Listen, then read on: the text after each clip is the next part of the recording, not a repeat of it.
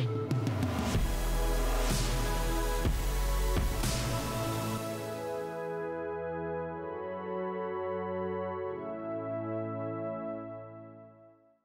wanted to start with just a simple anecdote. I have a young son that's learning to read, and like any good parent that's fed up of reading Thumper and his friends and other books like that, I decided to create an iPad app so he could get new stories, keep him entertained, keep me sane. That might be a side effect.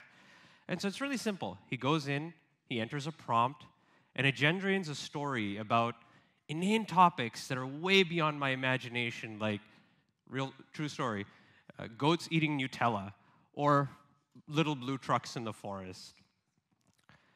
And as he started to use this, I learned that every time he hits that generate story button, he's using as much energy as charging your cell phone. And in fact, each one of those times he presses the generate story button, he's emitting about 5 grams of carbon dioxide. So that's a lot. And oops, my bad. It's not on the App Store, fortunately. But this got me to think, are there opportunities that we can work together to improve the efficiency of these systems? And in fact, with AI, it's particularly dangerous because the damage is not visible to you. You press a button, somewhere in the cloud, carbon emissions are being generated. And so it's that part of AI, I think, that we need to pay particular attention to. And I think a lot of the speakers today have cited the growing environmental impact of AI, and it's gotten a lot of attention in this past year.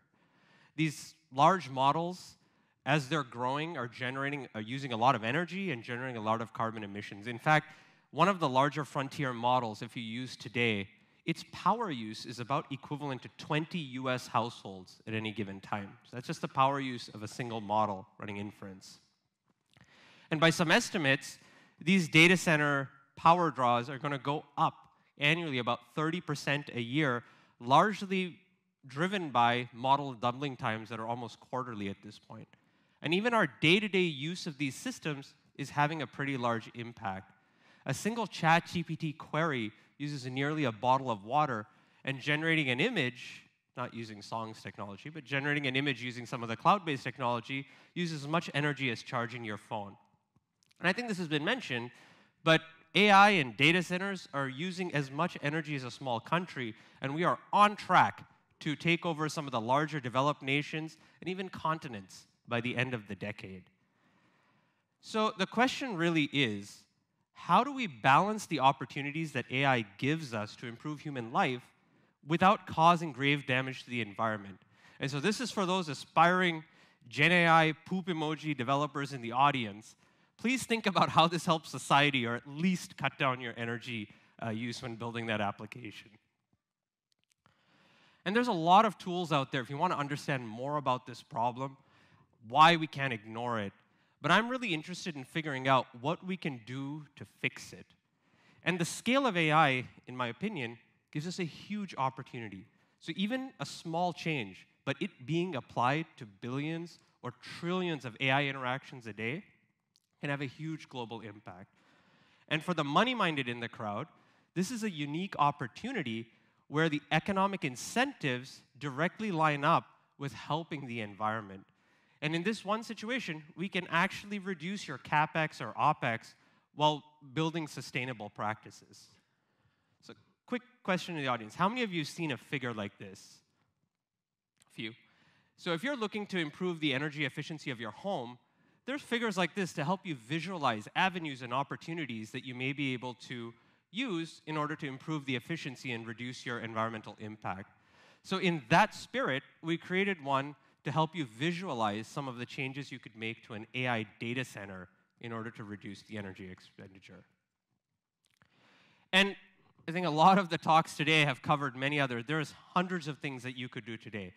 But I wanted to mention just 5 that we're already using and have yielded tremendous results.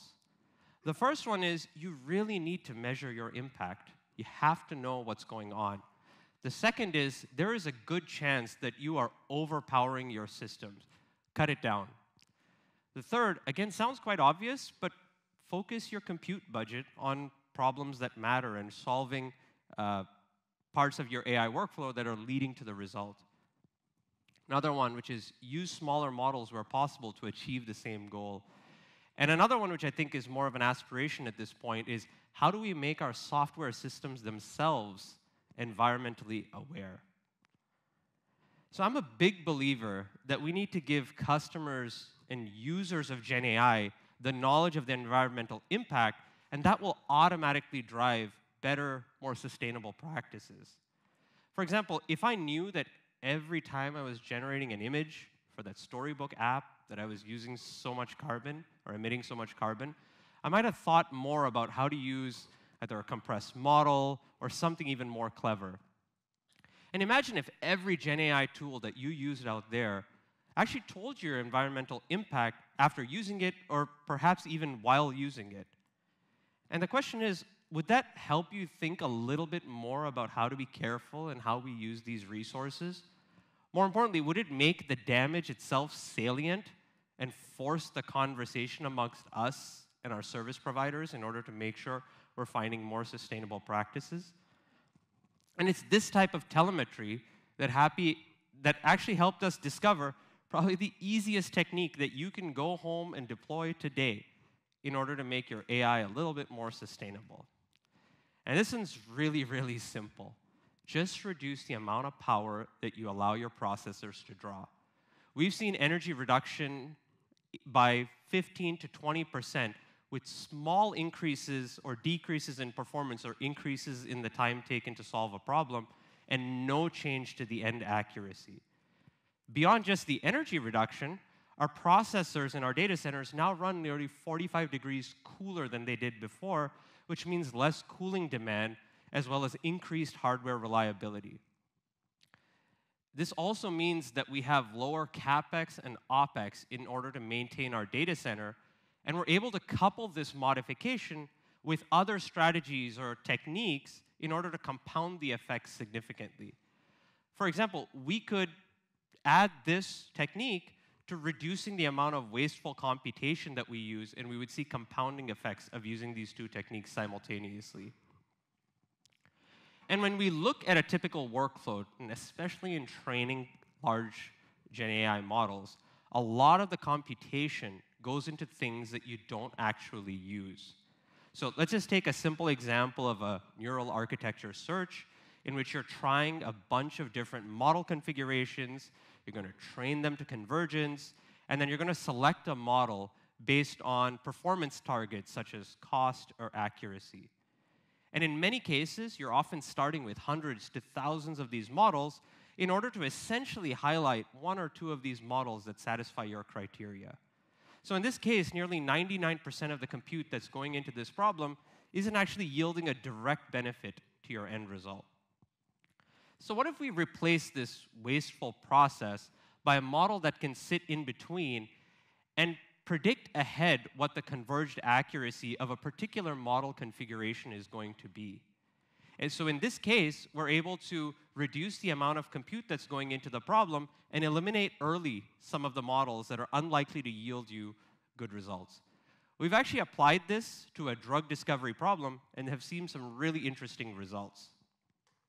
So in our experiments, we were able to show that our modified system could accurately predict optimal model configurations with just 20% of the computing budget. So for the environment, what this means is that we can terminate model configurations that are not likely to yield good results with just 20% of the compute energy spent. And what this means for your wallet is that you can reduce your computing demands by 50 to 80% without sacrificing the performance of that model.